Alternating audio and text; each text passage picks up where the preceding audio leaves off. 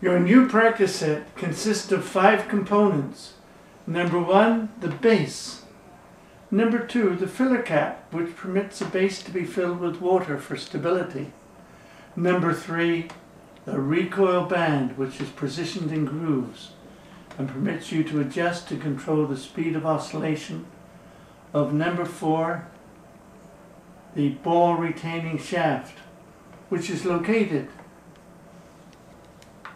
between the recoil band and down in the groove in the center of the base, and secured by number 5, the steel hinge pin, which is forced through the hole in the lower section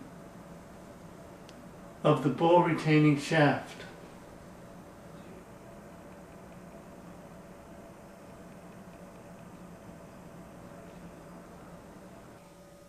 The next step is to insert the ball retaining shaft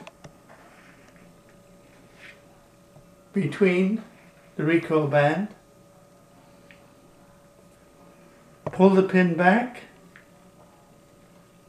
and then force it forward into the hole in the bottom of the shaft, push it across,